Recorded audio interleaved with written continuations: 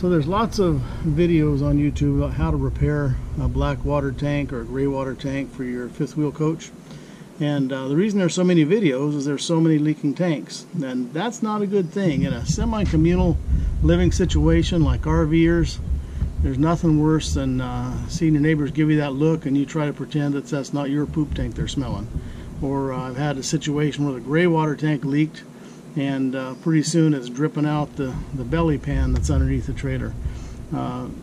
That's not a good thing. So I got investigating that, and I started looking at different ways to repair these tanks, and there's some very good ways. And I'll show you in just a minute how I repaired my tank. But what's more important than repairing the tank, I think, is fixing the problem. And so I've got an idea for that. I'm going to be implementing that today, and I'll show you what we're doing as we go along here. Here are the two tanks under the trailer. And some of the problems are, well, for one thing, this whole run of pipe right here is completely unsupported. It's just hanging from that nozzle where it goes into the tank right here. So as you're going down the road and you're hitting bumps, this whole thing is just wanting to shake, and it starts to crack there. But that's not the biggest part of the problem. You notice right up here how this tank is mounted.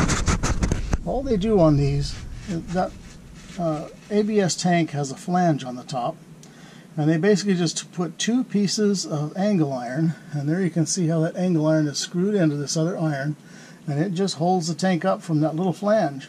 So you got quite a bit of gap there where that thing can move and flex. Same on this other side, but now when you look in the middle, you can see something a little worse, because where you see that flange here, notice that where the one that bolts up the other side goes, they're not the same height. So this one is held up pretty tight to the floor of the coach. This one is hanging down, and you can just move this whole thing.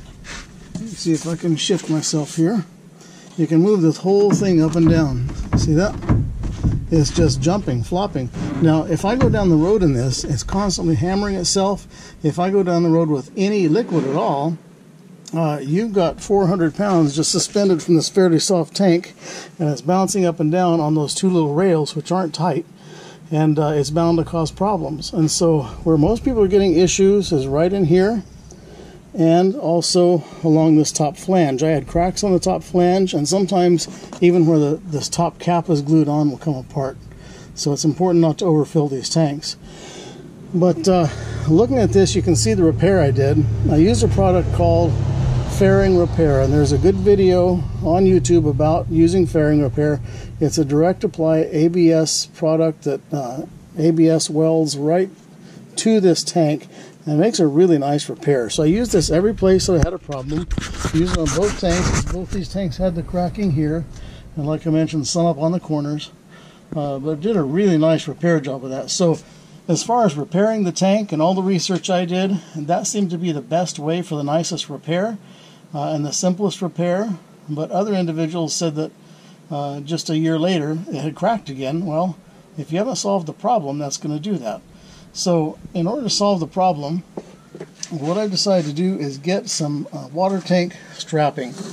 And I've gone back underneath on this rail, and I made two of these brackets. I just got some 1/4-inch square stuff and bent these two brackets. Don't judge me on my welding.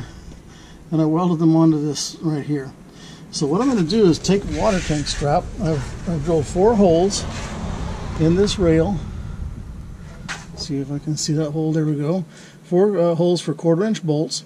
So I'll bolt up one end of that water tank strap to that hole. It's going to come along underneath the tank, and it's going to go up and through this bracket and underneath this next tank right here, and back up to the 1/4-inch hole on the opposite side. So once I tighten that up, what that's going to do is that band is going to physically lift this tank up, hold it firm to the bottom, not let it bounce around.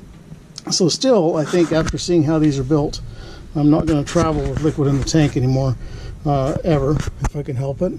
But I think that having this strapped up, and then if I fasten this up, there's a angle iron right above that has some slots, so I can easily put a strap around this, some plumber's tape, to keep this from shaking. And I think I can keep this thing well secured so I won't have this problem again. So I'll go ahead and start this repair, or the retrofit, and I'll show you what it looks like as we go. This is what I put together for my repair kit. I got this quick strap water heater strap set. You can get these in all different sizes. I know they're readily available in California because we have to strap our water heaters here. But that comes with these clips, which go simply go inside that, slotted into the strap. The two slotted ends come together, and you're able to bolt that together. Now it comes with the nut and the washer for that, but what I did is I replaced that nut. I got one that's a self-locker, because once I get this together and this thing's all buttoned up underneath the wintertime seal sheet, I do not want to have to get back to it, so I'll make sure that doesn't back off. So this kit comes with 4 straps, 4 pieces. 2 of them make 1 strap.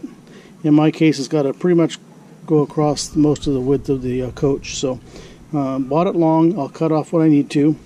And then we also got this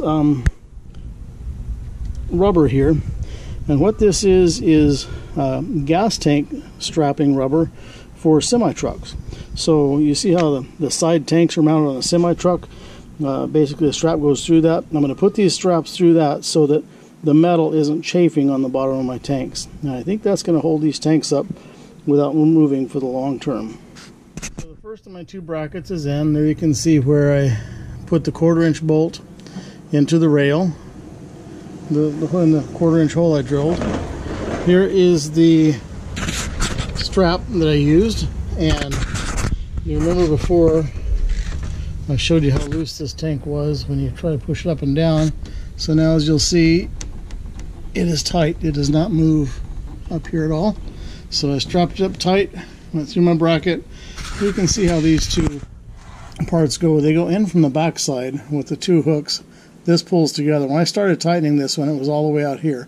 I've cinched it up that much. It was actually this slot here was over that hole. That's how much it pulled in from this side and brought that tank up. And so there you see something that's got the tank cushioned, supported, and securely fastened.